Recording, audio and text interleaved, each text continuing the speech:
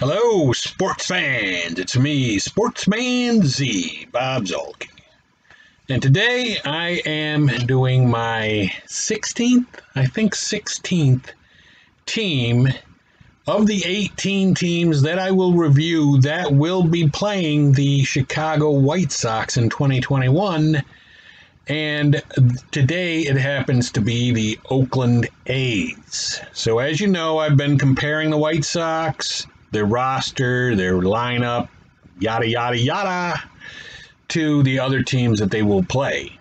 Now, I managed to get most of them done before the season started, but there are a few that slipped through the cracks and were not able to be done during the regular season, and the A's is one of those. But we don't play the A's yet, or haven't played them yet, and we don't play them for a little while, I don't believe. So we will go from here. And so you can see we are comparing the White Sox to the A's. Now, as I usually do, I will start by going through the White Sox. And we have the luxury now of knowing who the White Sox really are going to have in their lineup and playing. And so let's get into that. So as you can see, here's the White Sox projected lineup for 2021.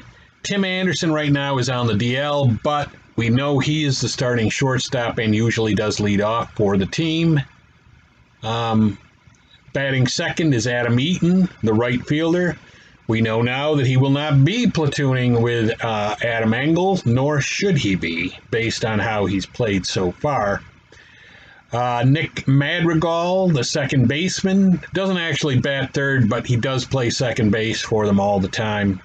Yasmani Grandal at catcher, Jose Abreu at first base, and then the surprising Yermin Mercedes at DH, hitting .500 right now as of this recording. If you're watching this, in August, then you think, man, what is he on?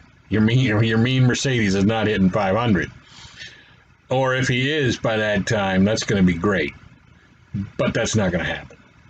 Andrew Vaughn, the left fielder right now, because Eloy is out with an injury, a pectoral tear. So if he comes back at all, it won't be until like August or September. Johan Moncada at third base, and then Luis Robert, the center fielder. And that's the White Sox, how they line up generally. So here's the White Sox rotation. You can see I've got the picture of, let me move myself over here so I'm not in the way of anything. So we've got Lance Lynn's beautiful mug right there. And then, of course, we have the rotation of Lance Lynn, Lucas Giolito, Dallas Keuchel, Dylan Cease, and now we know Carlos Rodon will be the fifth starter, at least for the time being. Kopech may make it in there later this year, but right now he's in the bullpen. And speaking of which, we do know that the bullpen looks a lot like this. You've got, here, let me put myself up here a little bit. There you go. You got Liam Hendriks, and there's his photo. Of course, he has gotten off to a very rocky start for the White Sox, so maybe it would be great if he was back with the other team that I'm reviewing, the A's. But anyway, no, not seriously. But Evan Marshall, Cody Hoyer, Aaron Bummer, Matt Foster, Garrett Crochet, Nick Turley, Jose Ruiz, and Michael Kopech. Michael Kopech has been great so far out of the bullpen for the White Sox, and I almost would like to see them keep him in the bullpen and not even put him in the rotation, at least not this year. But that's up to La Russa. That isn't up to me. And so now you got the bench. Adam Engel, the aforementioned Adam Engel, who I thought, here, let me put myself down, get myself out of the way here.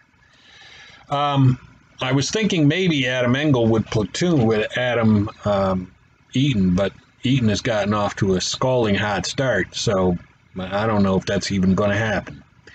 You got Danny Mendick, at backup infielder. Zach Collins is the backup catcher, although Yermin Mercedes is also a possibility to back up at catcher. Nick Williams, backup outfielder. Leury Garcia, who's really a kind of a super utility guy, can play all kinds of positions.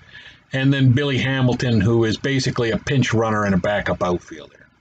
So that is the White Sox, quickly reviewed because you've probably seen it hundreds of times already. All right, not hundreds of times. I've really only done like 15 other reviews or comparisons. But let's get on to doing the A's, and we're going to go to the board. We're going to go to the whiteboard for the A's. Hello, sports fans. Here we are at the board. We are at the board.